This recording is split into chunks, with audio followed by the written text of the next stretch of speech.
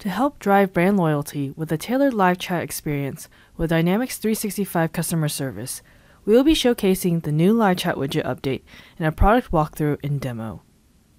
The following is the agenda to the product walkthrough. Points 2 to 5 will allow you to enable the update and start customizing the chat. First, we will show what the default chat widget looks like, and then from there, we will go through all the steps in the order seen here. As seen on the right, we have the default chat widget in our Contoso Coffee feature walkthrough portal. In the bottom right corner, we can see the default chat widget in blue with the default logo, chat button, and subtitle. When opened, the same header and footer as the usual pops up. Now we want to get the updated live chat widget. We navigate to the Customer Service Admin Center to the chat channel and workstream that we are working with. Here, we can see the new option to copy the live chat widget version 2.0 script. We will take that link and paste it into our portal. After formatting the script, we will add a tag customization called Data Customization Callback that will refer to the customization function we will be creating with all the styling.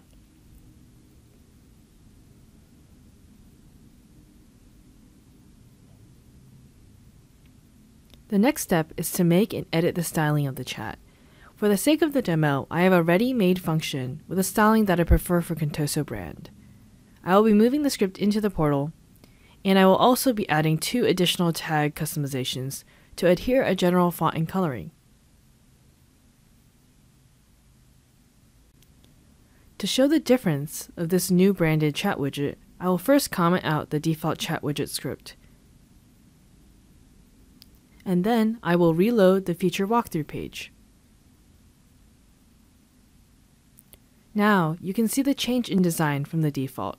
Solo icons without the title and subtitle, green headers, footers, and loading pane with a different closing experience too.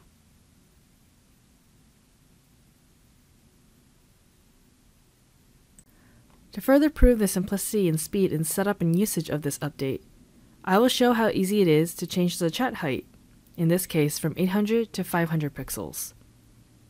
After reloading the page, if we open up the chat, you can see the new result.